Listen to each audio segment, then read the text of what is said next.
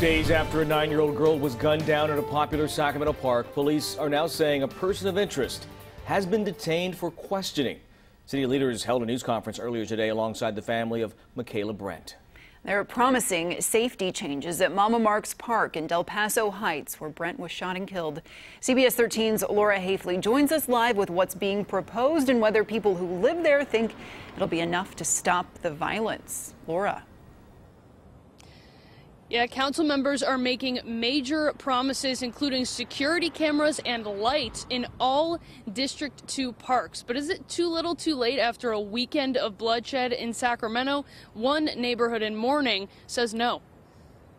A drive-by shooting at Mama Mark's Park on Saturday claimed the life of Makaylah KK Brent. She was just 9 years old. It's not okay to do this in a park. Our kids are being slaughtered from California to New York. After a weekend of violence in Sacramento, the Brent family is begging for an end to the bloodshed. The level of violence that these kids are experiencing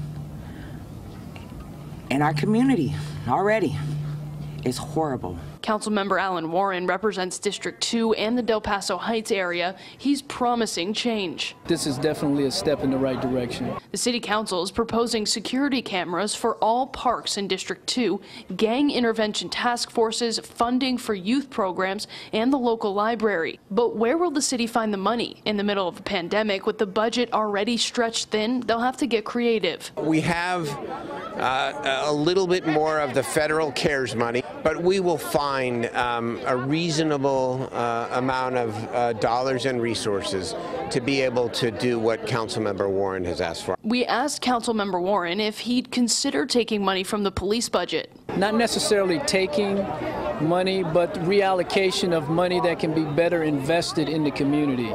So this is not meant as a punishment to the police department. It's meant to enhance the community. This park is not going to be defined by the worst thing that happened here. City Council is not exactly sure where they're going to get the money from, but they're confident they'll get it quickly, and they say the whole process of park renovations and those security measures won't be too expensive. All right, thanks, Laura.